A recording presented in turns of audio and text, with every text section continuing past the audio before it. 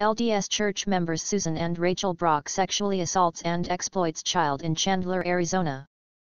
Susan Brock of last known address, 4465 South Virginia Way Chandler, Arizona pled guilty to 3 counts of attempted sexual conduct with a minor.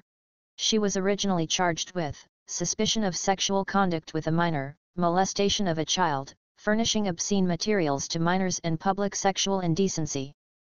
After taking the boy to remote locations in the desert, Susan Brock paid the child anywhere from $25 to $100 to let her touch his genitals, photograph his genitals and have oral sex with him. The boy would ask her to stop what she was doing to him. Susan would refuse to stop and make threats.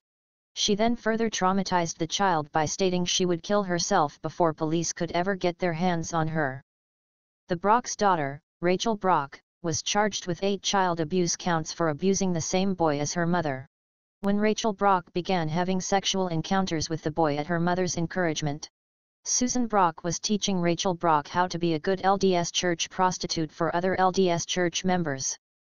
According to court records, Commissioner Hank Goudet had the discretion to sentence Rachel Brock to up to 10 years of probation and a deferred 1 year in jail. Rachel Brock has been indicted by a grand jury on 5 sexually related counts of sexual conduct with a minor and furnishing harmful materials to a minor.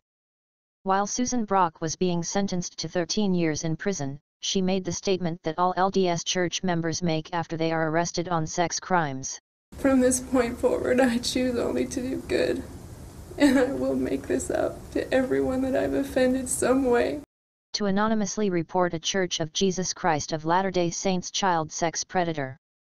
Contact the National Center for Missing and Exploited Children 24 hours a day at 1-800-843-5678. Or go to https://report.cybertip.org. The Church of Jesus Christ of Latter-day Saints are the first to falsely call other people sexual deviants. However, the Mormons are the biggest violators of all sex abuse and rape laws. The state of Utah, the epicenter of the LDS Church, has the highest child sex abuse cases in the country. Joseph Smith condoned, advocated, and participated in the molestation and rape of children. It was just as wrong then as it is wrong today. Today's Mormons make excuses for Joseph Smith and secretly continue the practice.